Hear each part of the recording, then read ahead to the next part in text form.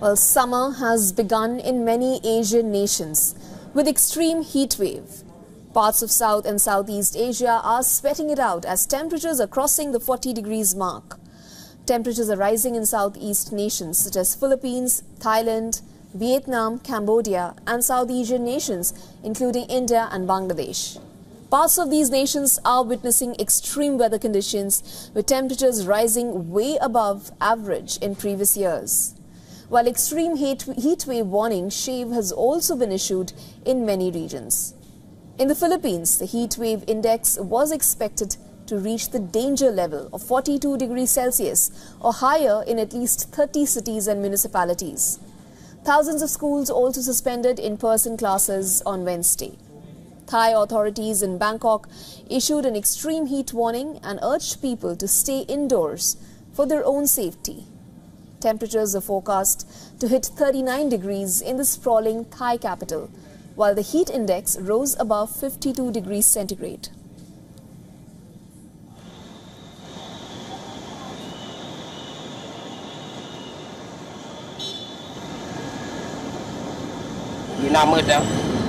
I feel like almost fainting when I work outdoors these days, but I cannot choose, right?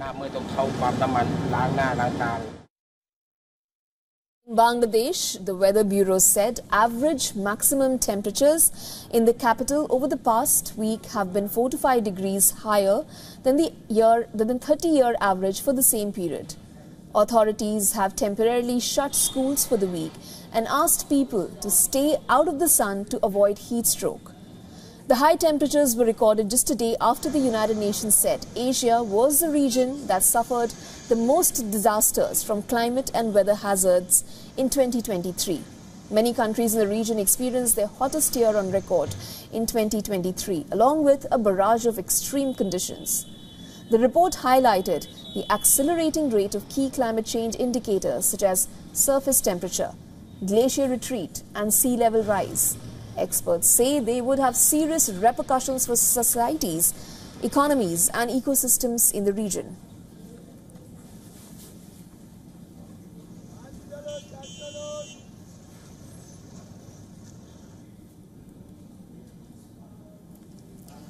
Well, the Indian Meteorological Department has issued a fresh heat wave alert across several states. And this is what it basically says. The IMD is predicting heat wave conditions over East India with South Peninsular India facing similar conditions for the coming 5 days.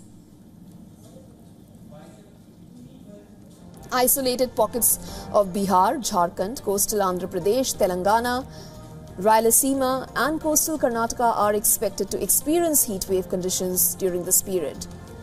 The Weather Forecasting Agency also issued a red alert for the Gangetic West Bengal, indicating a very high likelihood of heat illnesses and heat strokes across all age groups. The IMD is advising extreme caution, especially for vulnerable individuals, with authorities stressing the need for appropriate preventative measures. And while heat waves are upsetting normal life in one part of India, heavy rainfall, thunderstorms, lightning and gusty winds are expected in northeast India. Delhi had a sudden change in the weather, with a brief spell of heavy rain and thunderstorms lashing the city. The inclement weather caused diversion of 15 Delhi-bound flights. No significant change in maximum temperatures is expected over northwest and East India during the next 24 hours. A gradual rise of 2 to 4 degrees centigrade is expected after that. Central India may experience a rise of 4 to 6 degrees Celsius in maximum temperatures over the next 24 hours, with no significant change thereafter.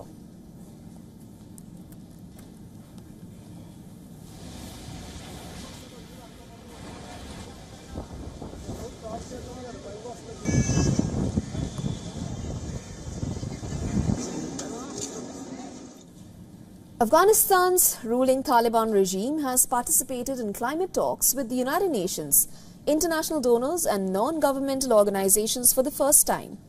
The de facto government's officials joined parallel face-to-face online sessions to discuss the impact of climate change with their Western counterparts. According to the United Nations, Afghanistan is the least prepared country to tackle climate change. The 4 decades of war that ended with Taliban's rule 3 years ago has worsened the woes of climate-vulnerable communities. Meanwhile, foreign aid from donors has also dwindled. This was done in an effort to isolate the Taliban-led government, which was considered a pariah globally. The lack of funding has made the work of combating climate change even more tedious. Therefore, representatives from the Taliban were invited to attend the crucial climatic meeting co-hosted by Norwegian Afghanistan Committee this week. The event saw the participation from dozens of top universities, diplomats, UN agencies, donors and grassroots members of the Afghan society. All parties involved agreed that collective action is required to reduce the impact of climate change in Afghanistan.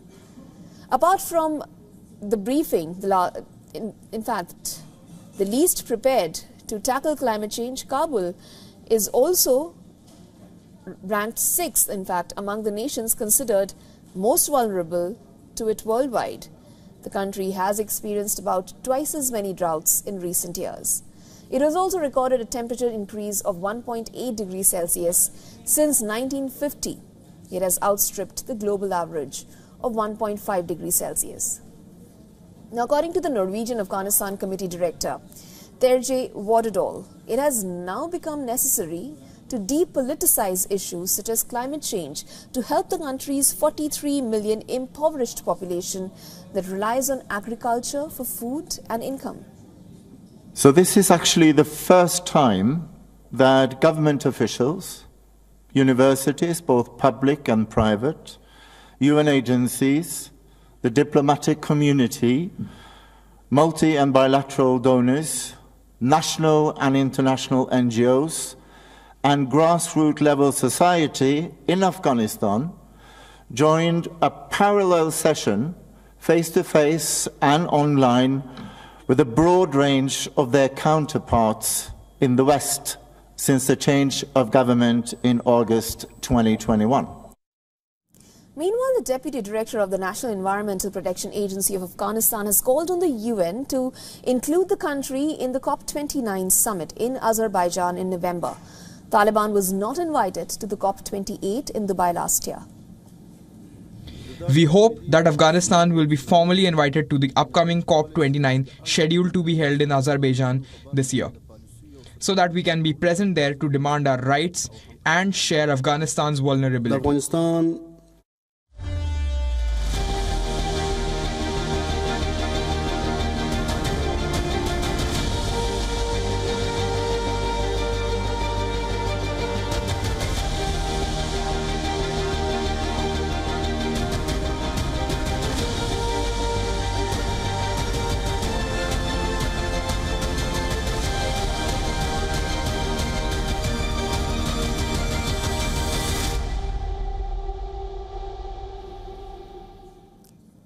Well, Kenya's flood emergency is mounting. At least 38 people have been killed and over 11,000 displaced in Kenya following heavy rains. The Kenyan Red Cross claims to have rescued 180 people countrywide. Behind me, there are so many houses marooned by waters and people are trapped inside. So we came with a trained team in aqua search and rescue, with a rubber boat with the engine to negotiate those obstacle areas and try to extract the people trapped inside. Waterlogging has inundated farms. Income sources are getting depleted and people are going hungry. As per the United Nations, over 100,000 people have been affected by the floods that began in mid-March this year. The floods have ruined our farms. I had farmed about 3 acres of land. All my crops have been destroyed. I will not harvest anything because of the floods. Other people's farms have also been ruined. We are hungry. The government should help us. Right now, we have no plan. We're just pleading for help. We're just desperate because all we had was swept away by the floods. Schools resume next week, yet the kids have no uniforms, school shoes, bags.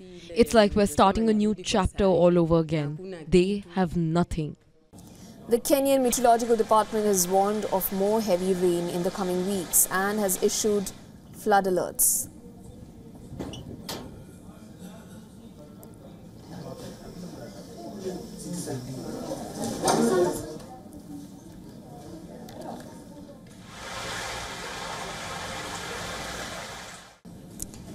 Now, the European Parliament has given a nod to easier green requirements for farmers linked to subsidies. With this, the lawmakers hope to placate the protesting farmers across Europe. Now, if the member countries vote in favour of the policy in May, then the changes will become into force by June. The approval will relax the environmental requirements for payment of subsidies and make it voluntary. To receive subsidies, farmers would no longer have to leave 4% of their fallow land to support biodiversity and soil health. 425 voted in favour and 130 against. The subsidies fall under Common Agricultural Policy, which provides affordable food and European Union citizens and also offers a fair standard of living to the farmers. With the change in policy, farmers will be able to practice crop diversification rather than crop rotation. Countries will also be able to introduce exemptions from the rules if they cannot be followed through or in case of extreme weather events. The changes come right ahead of the European Union elections in June. Now, EU lawmakers are speeding up processes to address farmers' concerns. This to ward off farmers from aligning with the far-right parties. Green lawmakers have criticized the weakening of the rules. They claim that the changes are not in favor of farmers who are battered by climate change, fueled further weather, in fact. Farmers across Europe have been protesting for months over issues including cheap import and European Union regulations. On the 15th of March, the bloc proposed to change 6 of the 9 good agricultural and environmental conditions.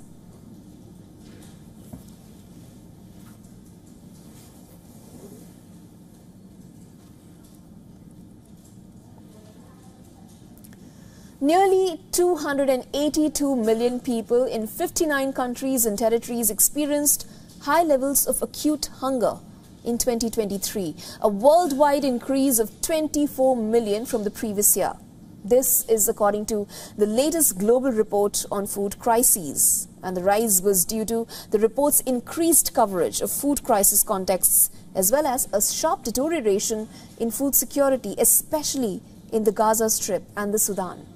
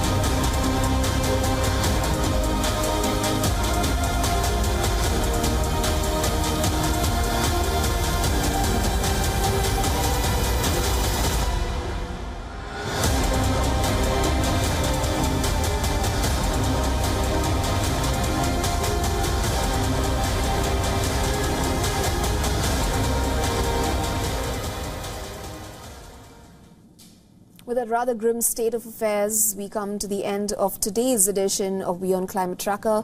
But stick on with us because global news continue in a short break.